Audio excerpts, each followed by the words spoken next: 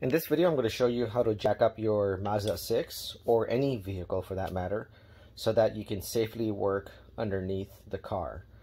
So the tools that you're going to need are basically a car jack, and then you're going to need a stand that you're going to insert underneath the vehicle so that you know you have a positive support underneath the car.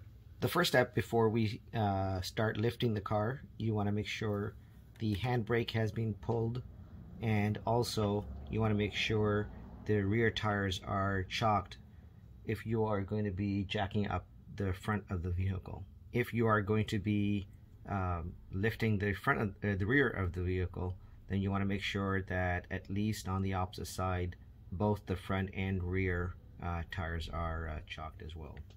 So when you're supporting the vehicle on a jack, these are unibody cars, so basically these cars will need to be jacked up in this area between these two nibs. So you will, using your jack, you will either support it right here by this plate that's on top, or if you're using the conventional jack that comes with the vehicle, you'll be locating it right in here. So we're gonna go ahead and push the jack in and start jacking. With the jack pushed in, we are at that same location where we're supposed to jack up the vehicle. We're now going to go ahead and jack the car up.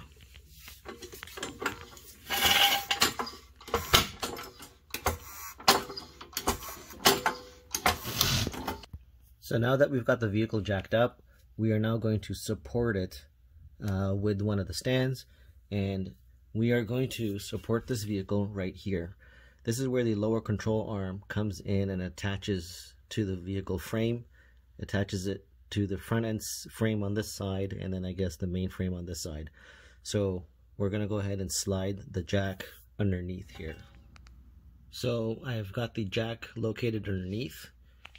We are missing the bolt on this side, and it is located pretty centered on the support. So we're going to go ahead and lower the car slowly onto the jack.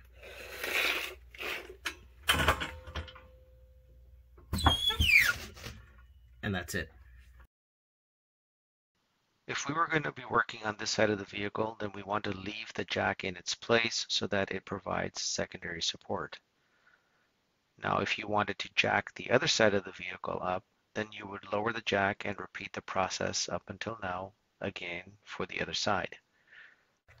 So in this next part, what we're going to do is we're going to go ahead and jack up the car from the back. And in order for you to jack up the car from the back, we will look for the same type of markers that we looked for in the front. These are the two locations where the jack has to be in between. So we're going to go ahead and position the jack at that location. We are correctly placed. So now we're just going to go ahead and jack up the car.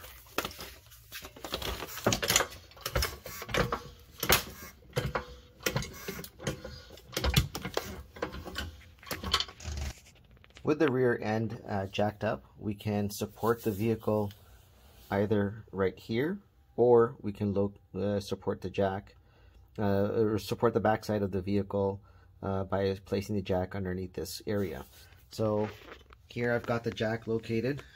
In this area we can either drop the jack down, or I can lift the car up slightly so that I have a little bit more room to be able to raise the jack up. So we're going to go ahead and jack the car up a little bit.